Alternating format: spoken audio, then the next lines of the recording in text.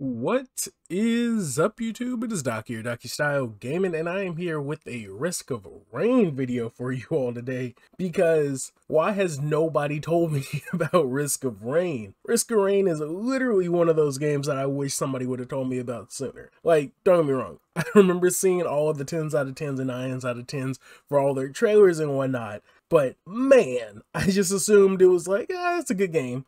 But no, it's definitely more than just a good game. It's insanely fun and chaotic as hell, but in all the best ways. It's literally a screen full of effects and literally just one of the best games I've played in a while for just hours of like non-stop mayhem. It's crazy. And best of all, it's a co-op game at that too.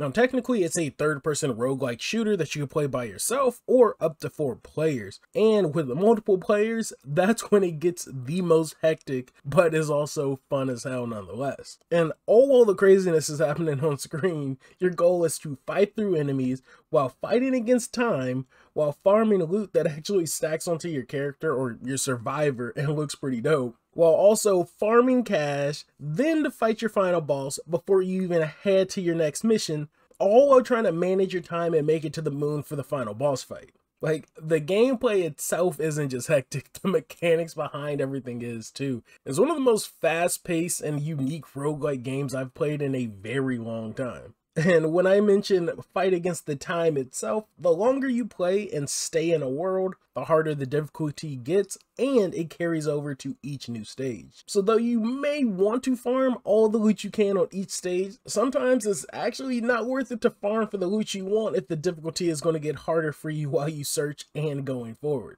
Now, on top of all of that, what makes these playthroughs even more unique is that there are multiple characters or survivors for you to play as, all with their own weapon types, abilities, specials, and even more for you to unlock while playing through the game. You have humanoid characters, robot characters, characters with tracking arrows, to shotties, to rapid fire pistols. Each character feels unique and has its own playstyle, so one of them is bound to fit yours. And of course, with a game like this with this many characters, there's also unlockable cosmetics and multiple characters to be added. And even with all that I just mentioned, there's still multiple game modes as well, along with a lot of different multiplayer lobbies to get into, but that's probably another video for another day. And the best part about this game, in my opinion, is that it's actually out on every platform. So if you're playing on Switch, PlayStation, Xbox, or PC, you can pick up this game, and it's not even full price. It's like 25 bucks, but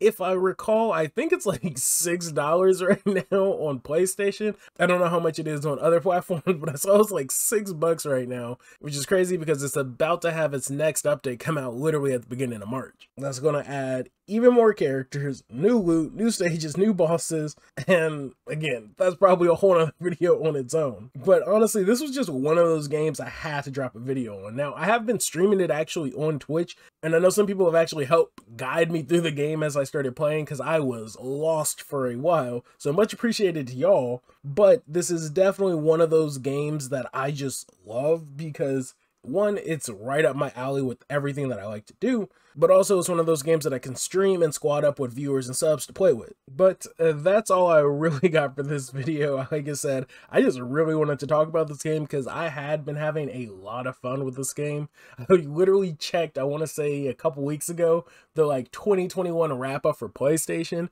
and I had only played 15 games in 2021, and I'm just like, that's ridiculous. So this year I have been playing so many games that, one, I've been missing out on, but also brand new games that have been coming out as well that I typically don't even cover on the channel. So this one might be a new mainstay on the channel for sure, so let me know if you're down to see more of it on the channel, and let me know if you've played Risk of Rain. Like I said, this will definitely be one of the games that I start streaming more of, and again, I always like games like this that I can stream with all of y'all. Games with addictive gameplay and co-op play are always right up my alley. So again, let me know in the comment section below.